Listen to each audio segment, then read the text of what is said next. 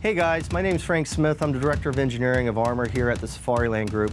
Today we're here in our Ontario Ballistics Lab and we're going to test out the latest Hardwire Level 2, Level 3A, and IIIA certified armor.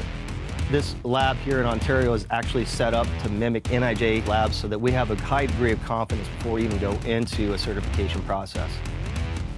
In this case, we're shooting a 44 mag round, 1,430 feet per second. And take your shot. Here's your trauma. Stop is there. As you can see, handled all three of those 44 mag rounds really well. We're gonna go ahead and cut this open and see how the armor did, where we stopped those rounds. I mean, it's hard to even get them out.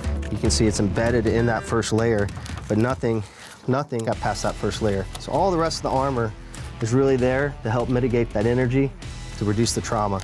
So that's a great result. So, you know, that in combination with what Ed's doing, I think is gonna show a lot. I'm Ed Hinchy, Senior Armor Technical Specialist with Safariland. We get a ton of questions on how our armor performs, what happens when you really push it, but we're gonna do that today and show you what we've got. Worst case scenario, officer's down, somehow loses his weapon, the assailant stands over him and empties the magazine into him.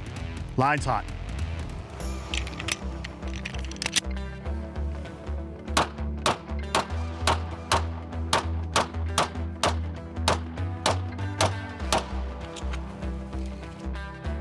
These were champs.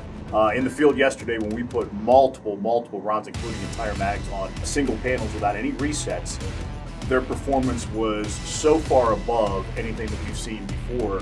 What I really liked, especially about the Hardwire platforms, was the way the energy transferred all the way across. And I could literally see that while we pounded rounds into the armor in the field.